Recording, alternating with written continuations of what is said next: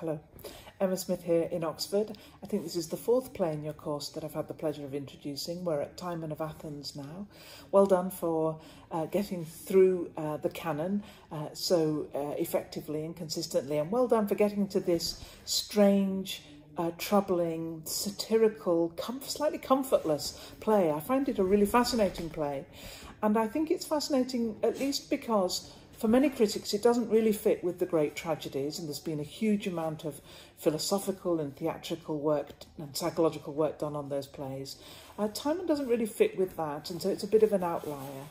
And it's also a play, if you're a theatre goer, or in happier times at least a theatre goer, it's also a play which hasn't really had, I'm sorry, that's my puppy's tail just coming into the view. Yes, very helpful, thank you. It's also a play which hasn't really had its defining modern theatrical production.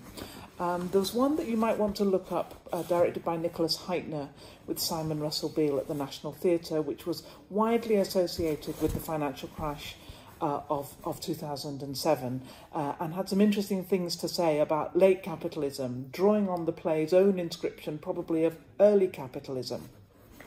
In a way, the play dramatises the shift from a set of economic relationships which are based on sort of hospitality and reciprocity to ones which are based on capital and alienated, I think, because of that.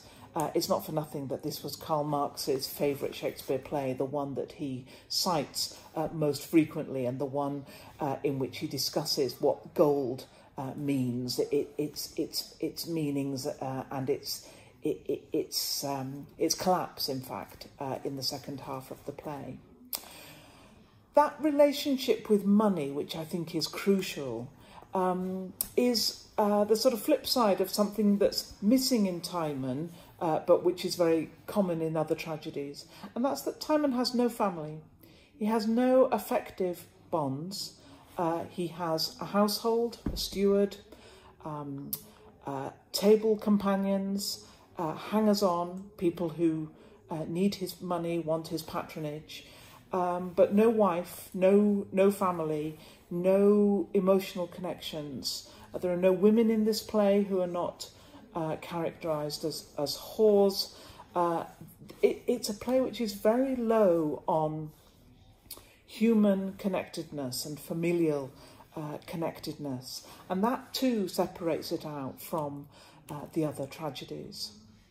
Most scholars, as you'll have read, think of Timon as a collaboration, perhaps the only synchronous collaboration between Shakespeare and his fellow playwright Thomas Middleton, and that may explain some of its particular take on economics. Middleton is a very economically driven playwright. For some of those critics, collaboration has been an explanation for a kind of broken structure in the play. I don't see it like that at all. It's definitely a play of two halves, but that seems to me an important part of the way it explores its central theme of fortune. Lots of things in the second half of the play echo or rework or satirically reinterpret things that we've seen in the first. And lots of things are doubled. The banquet is an obvious example, an obvious dramaturgical example. But the role of money, the role of the city versus the forest, the role of the outsiders and the role of Apemantus. These are echoes across the two halves of the play, which sketch out really clearly, emblematically, allegorically almost, or in a kind of morality play, the rise and fall of Timon from the philanthropic man to the misanthropic man, from a man giving out money to a man who's refused money in return, and when he finds it, realises he has no use for it, and a man who dies off stage, delivers his own epitaph sort of in writing, belatedly. He's denied that death speech that's so characteristic of tragic heroes, and so characteristic of how we've understood tragedy as a genre. To have the death of the named central character off stage seems really to divert us away from one of the narrative pleasures of the tragic arc.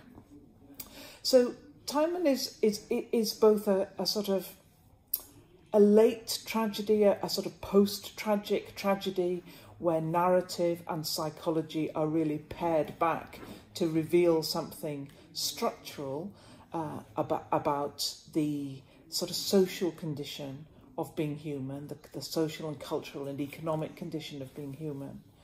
And in other ways, it's an earlier form, perhaps the sort of everyman story. It's quite striking how many characters in the play are named for their function rather than for their psychology, for a kind of proper name. So I think it's a mystery. I think it's an enigma, actually. And I think I think finding an enigma in Shakespeare Studies is actually a really wonderful gift, isn't it? Because one of the things you may be feeling is, surely everything has been said, everything's been gone over in such an amount of detail. I think Timon is a less trodden path, and there's space for you, with the knowledge and the experience you've been building up about Shakespeare, to really unpack it and explore it, and make it make sense for our own times.